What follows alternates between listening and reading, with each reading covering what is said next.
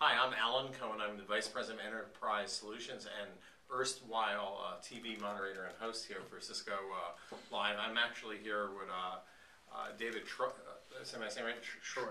Right, thank you, David. David is with Network Appliance, also known as NetApp, and is in an unusual position because he's in the control and engineering and business operations side of NetApp, right? You thought we were going to be announcing a new partnership or a new product, but we're actually have a very exciting subject to cover today, which is really in the area of converged building systems and connected real estate. One of the reasons that we were really excited to have David here today is that he was very early on both involved in the formation as well as the use of the Richard Zeta product, which is now Cisco Connected Real Estate Solution in our Emerging Technologies group. So from my perspective, this is a very interesting opportunity where we're seeing actually convergence between a lot of IT networking and then a lot of business maintenance and operation systems that, frankly just speak different languages. I also learned that David was with Cisco early on in his career, so he should know that as a company, Cisco takes things that weren't built to work together really well and makes them work together, and I think this is probably a poster child for this. So before I kind of even go into some of the questions I think we've prepared, why did you get involved with this?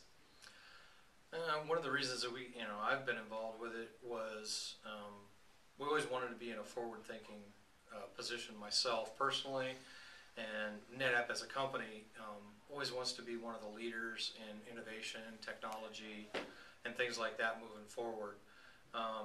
The biggest thing for us is to, we want to be the drivers, we want to be in the driving seat and moving the technology and innovations forward. We look to make paradigm shifts, as well as some of the other things that we wanted to do was we don't want to be a passenger where all the energy efficiency stuff is now going, which is really beginning to explode.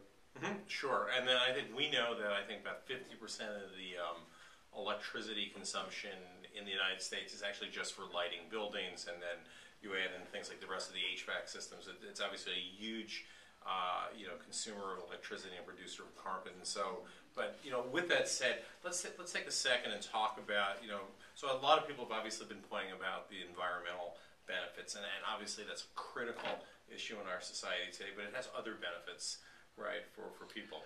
Yeah, no, the energy benefits is that's just very right off the top of your head, and then you've got the reduction of your carbon footprint, which is kind of goes along with it. One of the other benefits is it creates a more synergistic collaboration between not only departments but people in general that typically have not been known to work well together, if you will. Specifically, IT, engineering, facilities, were off in their own little realm, and they did their own thing. So the bigger thing is it really kind of helps us force a collaboration and teamwork to work together and think outside of the box.